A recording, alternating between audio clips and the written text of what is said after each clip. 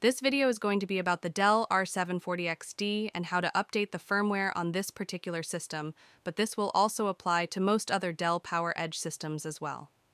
So this particular unit has 12 3.5-inch bays in the front, 4 3.5-inch bays in the middle, and 2 in the back.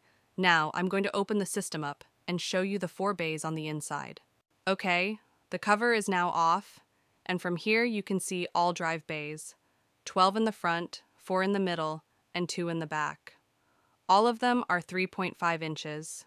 You can also see the RAID card on the side, and it's the 740p. Also, the heat sinks and CPUs are under the hard drives.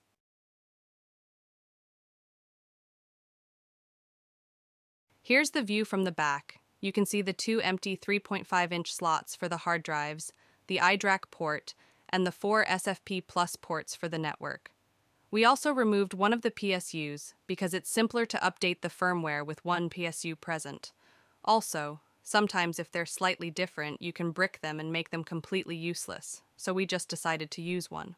So in this video, we're just going to look at the simplest way to update the firmware on this unit. This method requires you to install Windows on one of the hard drives, then upgrading BIOS, and then Lifecycle Controller, which includes iDrac. At that point, you will be able to use Lifecycle Controller to update the rest of the firmware, and we're going to show you how to do this right now. We will start the firmware update by logging into Windows by using iDrac. At this point, we will enter the username and password.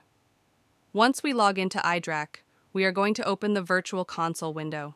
Now, we are going to click the console controls and use the Ctrl-Alt-Delete macro, and enter our Windows credentials. Once we open Windows, we need to open the Microsoft Edge browser and search for R740XD drivers in Google.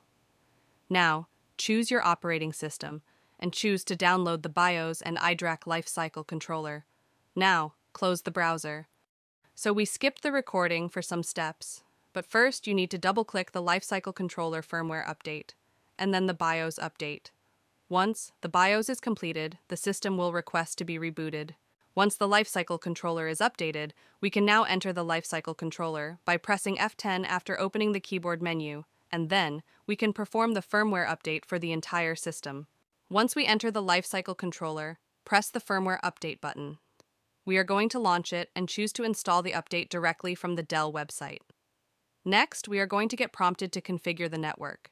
Just choose DHCP for IPv4 and do not configure IPv6. Once the network gets configured, launch the update again. We chose not to configure the proxy settings, and at this point, the system will reach out to Dell and start downloading the latest firmware software for the system. This process takes around 15 to 20 minutes, and once completed, the system will automatically reboot.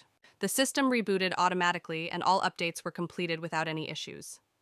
In conclusion, the Dell PowerEdge R740XD is a very capable system that can support 2 second-gen Platinum processors, 3 terabytes of memory, and this particular model supports 16 3.5-inch drives with multiple network ports and PCI extension boards.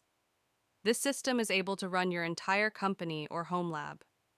If you enjoyed this video, please hit the like button and watch our other ones recommended to you. Thanks. Built